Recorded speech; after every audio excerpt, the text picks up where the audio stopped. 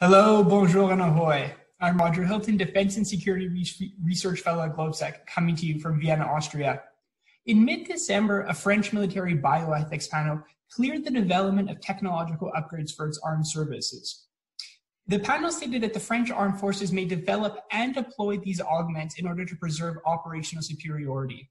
Although the use of cyborg soldiers has been widely cited in science fiction, its development now is the latest trend of countries who are looking to maintain and increase its competitive edge when it comes to machine-human fusion. Here with us to unpack some of these very complicated issues is Marek Rosa, CEO and founder of GoodAI and Keen Software House based in the Czech Republic. Marek, thanks for joining us today. Hello. So Mark, let's get right into it. My first question for you is, what are the immediate and long-term ethical implications of having enhanced soldiers on the battlefield? So the short-term implications, here would be some examples.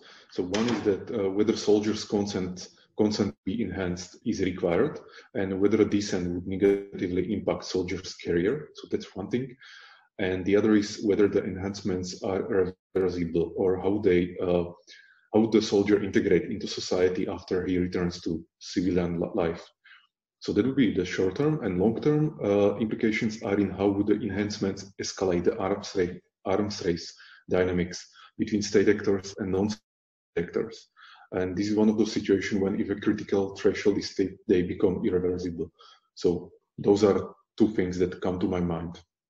Yeah, Mark, a lot of the literature out there, it doesn't say what it's like for the re-involvement of these soldiers back into society, the way prisoners have to come back into society. So that's a great point.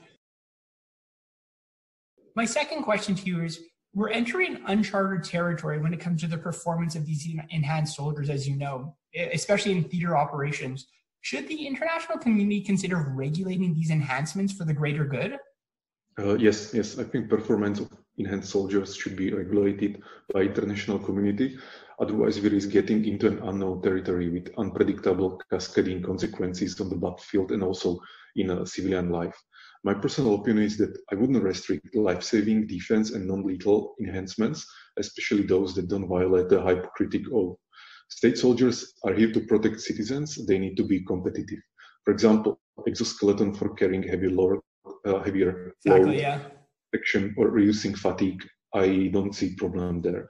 On the other side, there is a class of enhancements that should be banned or heavily regulated by international community. For example, eugenic or genetic practices, everything that could jeopardize the soldiers' integration into society. Are the enhancements reversible, as mentioned before? Or, for example, countering the need for sleep or altering the capacity to make moral decisions, reducing soldiers' capacity to experience trauma, enhanced to not feel pain, or some lethal enhancements, So I think these things should be like straight banned or at least heavily regulated. Yeah, I mean, you bring up this great sort of dichotomy of sort of the advantages on the civilian side and then some of the negatives on the military side, which segues excellently to our third and final question. As you said, do you envision some of these enhancements for the greater good of society with a civilian application? For instance, when it comes to firefighters or first responders? I mean, you cited very briefly sort of being able to carry more or endure more pain. So what's your take on the civilian side of these new technological enhancements? Yes, I think, as always, the military technology can transfer to civilian applications. And I think there could be useful civilian applications. So, for example, one is that you also mentioned the exoskeleton, or maybe sensors that can monitor the fatigue of the firefighter or the first responder.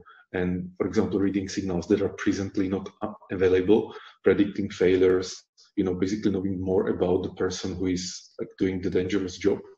I think that can be very, very helpful. So I would not ban, these kind of applications.